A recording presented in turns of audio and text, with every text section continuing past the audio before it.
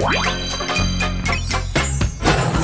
TV. Slides are often slippery due to the materials used to construct them and environmental factors such as moisture. Here are several reasons why slides can be slippery. Material. Many slides are made of smooth materials like plastic or metal, which inherently have low friction. When these materials are dry, they may not be very slippery, but when combined with other factors like moisture or dirt, they can become slick.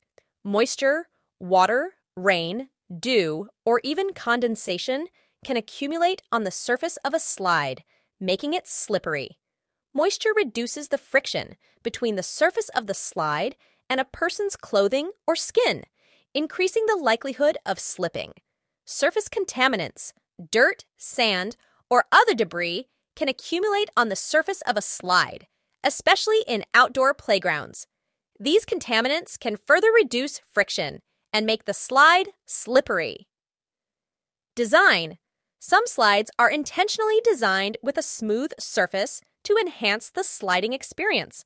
While this may make sliding more enjoyable, it can also increase the risk of slipping, especially when combined with moisture or other factors. Simba TV.